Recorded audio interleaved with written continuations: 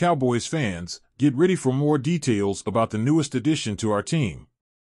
In a strategic move during the 2024 NFL Draft, the Cowboys secured Marshawn Kneeland as their second-round pick. It's time to break down what this means for the future of our team.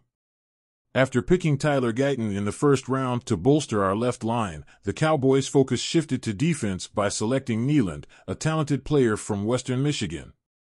What's interesting is that Kneeland has had an unusual journey to the defensive end position. He started as a tight end, then moved to linebacker before settling in as a force on the defensive line. Talk about versatility. Most impressive about Kneeland is his relative athleticism index, which stands at an impressive 9.08. That makes him a true athlete on the field, with the ability to excel in a variety of game situations. His skills are just what the Cowboys need to fill the void left by Dorrance Armstrong and Dante Fowler in free agency.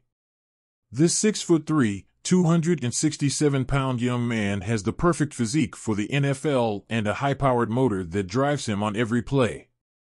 He can bull rush, use his speed, and effectively set the edge in run defense, all skills that will make our opponents tremble. Although he can improve in some technical aspects, like his handwork, he makes up for it with commendable work ethic and a fierce determination to win every matchup. He's expected to learn a lot from veteran players like Micah Parsons and DeMarcus Lawrence as he adjusts to the professional game.